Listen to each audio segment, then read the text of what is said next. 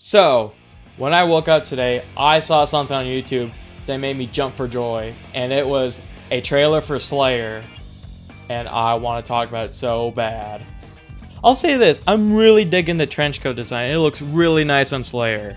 Oh, and that smirk he makes just tells me I'm going to have a fun time playing as him. I'm glad to see that most of Slayer's moveset is coming back, just with a new paint job, and that is all I'm asking for. I'm glad to see more of Slayer's wife, because in Xrd, for Slayer's intro, he would bite his wife and suck out all her blood, and it really reminds me of when Crocodile would do that to Luffy. I do wish that they showed us his face whenever he whiffed his command grab. That would have been so awesome. But I was pretty happy to see that they put Slayer and Nagaruki together. That was pretty cool. Oh, and this super looks funny and awesome. You can't tell me that.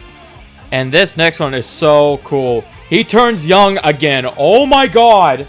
I can't tell who's more good looking, Slayer or Dio. Maybe I am gay. I don't know. I do like playing as buff men all the time though. The only downside of this trailer is we have to wait a month before we can play as Slayer. Oh man, I'm gonna be so impatient for that. It's gonna be like waiting for Tekken 8 all over again. And I cannot wait to listen to that new song, Ups and Downs. In the trailer, it sounds so nice and really fits Slayer. I want to listen to it so bad. I gotta admit, that was a pretty nice trailer. I do wish that they revealed his trailer a little bit closer to his release date, but hey, I can wait a month. I waited this long, I can wait a little longer. That's a famous quote from Darth Maul that I love. So I kept saying to myself for Tekken 8.